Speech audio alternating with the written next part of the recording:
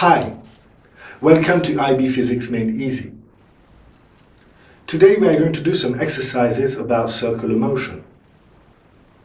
This video will be focused on easy exercises, training exercises, where you'll be able to manipulate the formulas we discussed earlier.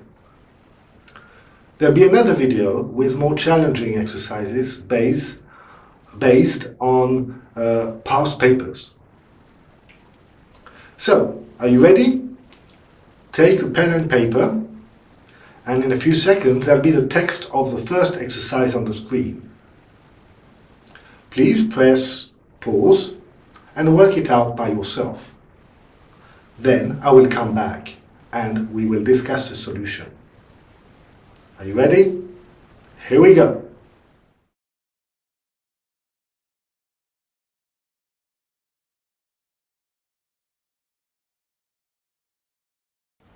Welcome back. How did it go? So this exercise was about a vinyl record which was playing at 33 RPM. RPM stands for revolution per minute. So the first question asks to convert this into radians per second and in degrees per hour. Let's look at that. 33 revolutions per minute is equal to 33 multiplied by how many radians in one revolution? One revolution is one full cycle, so there's 2 pi radians in one revolution. How many seconds in 1 minute? Well, there are 60 seconds in 1 minute, therefore 60 seconds. And here you go, you've got your answer. You've got therefore 33 by 2 pi, 66 pi, divided by 60 equals 1.1 pi radians per second. Simple. Now let's do the same exercise with degrees per hour. Eventually pause the video if you didn't manage the first time and try to do it again with the degrees per hour. So 33 revolutions per minute. How many degrees in one revolution? That's a full cycle, so 360 degrees. How many hours in 1 minute? Well, there are 60 minutes in 1 hour, so it's 1/60th. Here you go.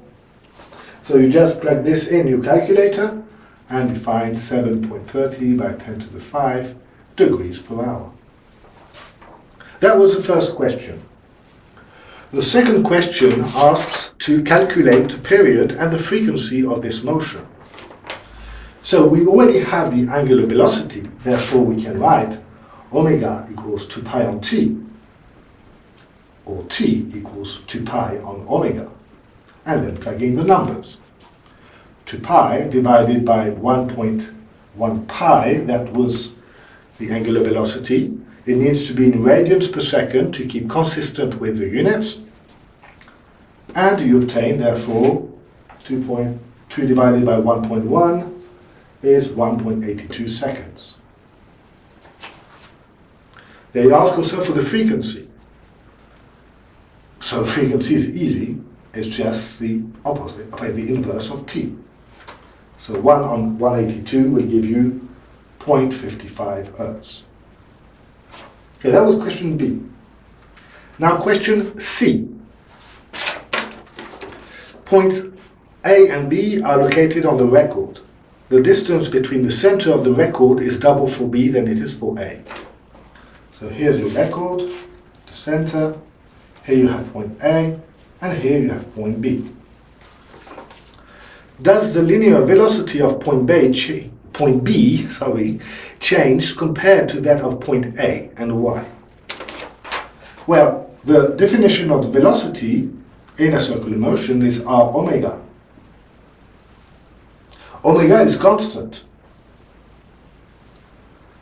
but r changes.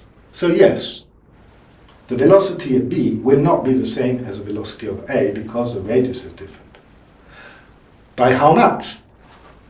Well, you have two cases. Then you just want to compare the two cases. So you have VA equals RA omega. You have VB equals RB omega. And you know that RB equals 2RA. You just need to plug in this into that. And you get VB equals 2RA omega. And this is VA. So you get VB equals 2 times VA. So yes, the velocity changes, the linear velocity changes, it actually doubles. The final question was, does the period of the motion of point A change compared to that of point B, and why? Well, no, because the angular velocity is constant and omega equals to pi on t. Therefore, the period will also be constant, whatever point you consider.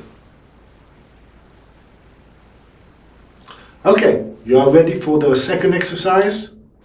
Here it comes.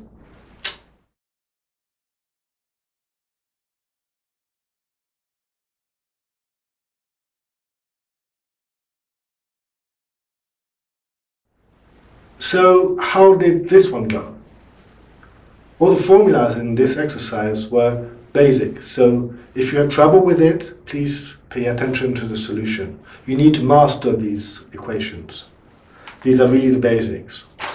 So, a body of mass 500 grams moves in a circle of radius 20 centimeters. So I will convert this to SI units immediately so I don't forget later. So 0.2 meters and 0.5 kilograms. With a speed of 10 meters per second. So that's the data. If you want, you can always draw a little circle like this, right, with the velocity, put the value, 10 meters per second, and the radius, 0.2 meters. But this is not necessary here. Question A. The distance traveled by the body in each revolution. Well, you see that in one revolution, the body has traveled 1 perimeter, because it's one cycle. So the solution would be 2 pi r, and you plug in the numbers, 2 pi by 0.2 meters, give you 0.4 pi, which is in meters, 1/26 of meters.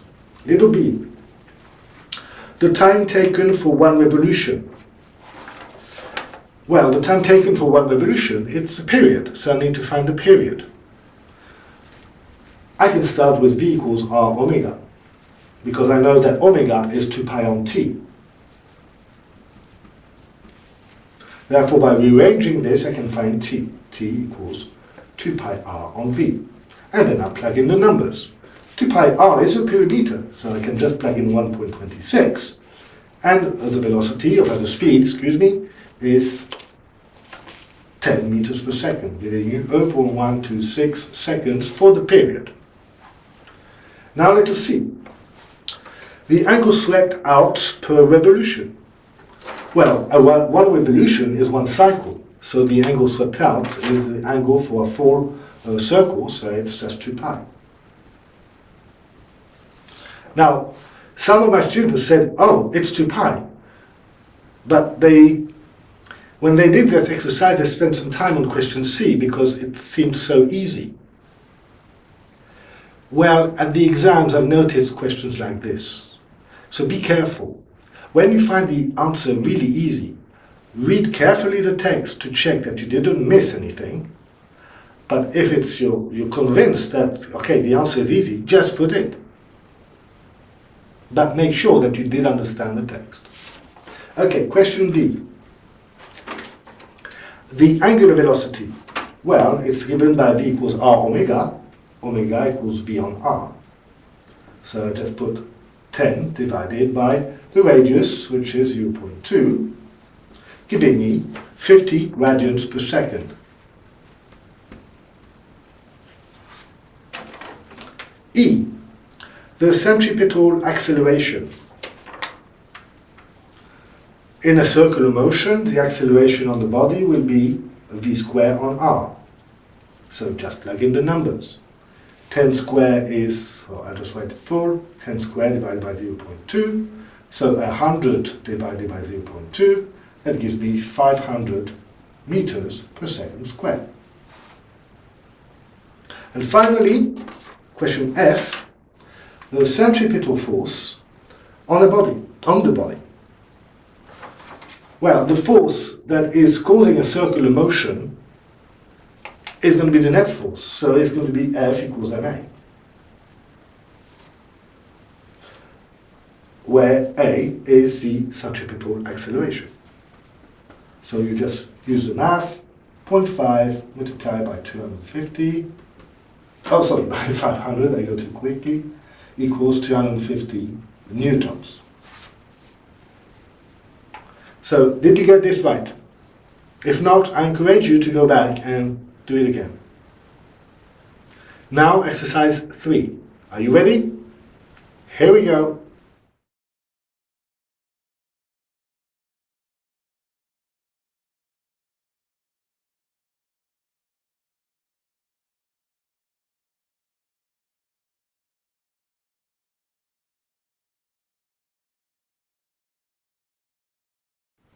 Let's look at the solution of the third exercise.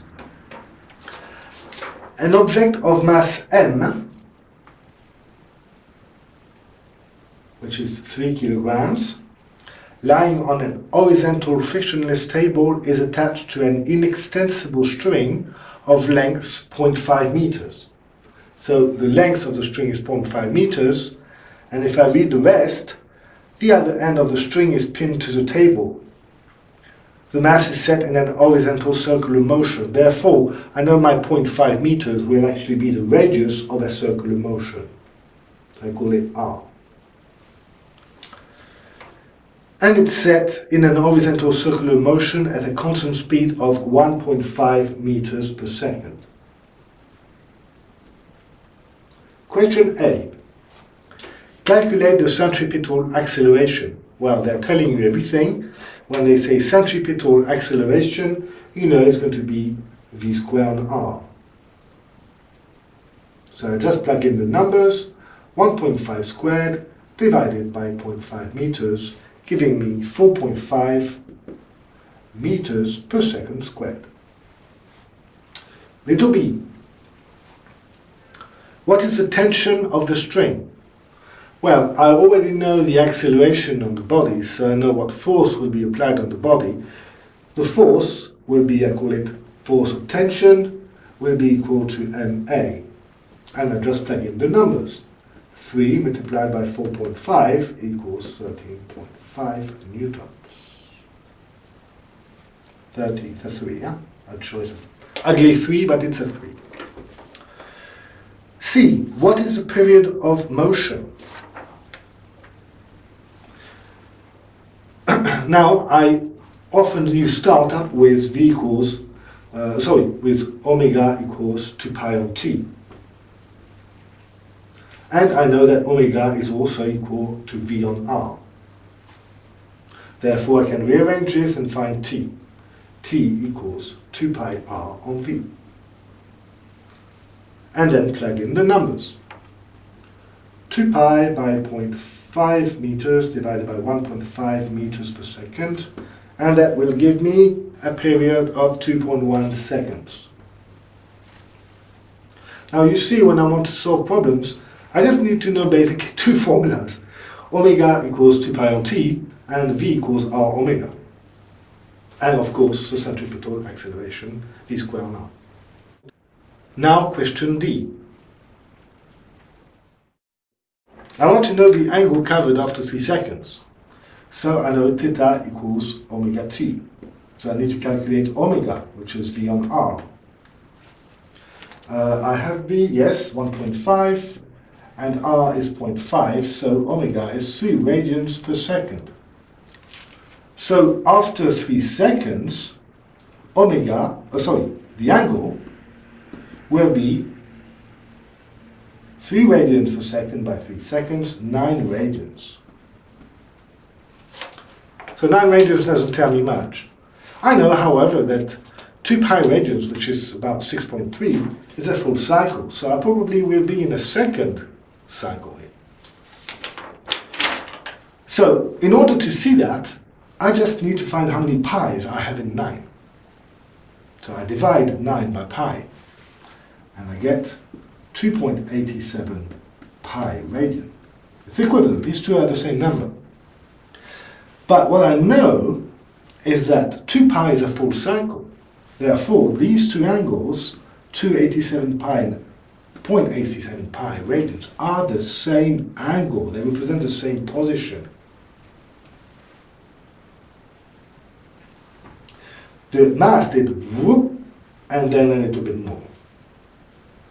If I convert into degrees, I get something like 157 degrees. So that's about maybe a bit more like this. That's the answer to this question. So, I hope you enjoyed these exercises. If you feel confident, don't hesitate to go to the next video, which treats more challenging exercises which were inspired by past papers. So very useful for exam preparation. And if you're not confident, I encourage you to review this video, try to do these exercises again until you master these basic equations. Good luck. Bye.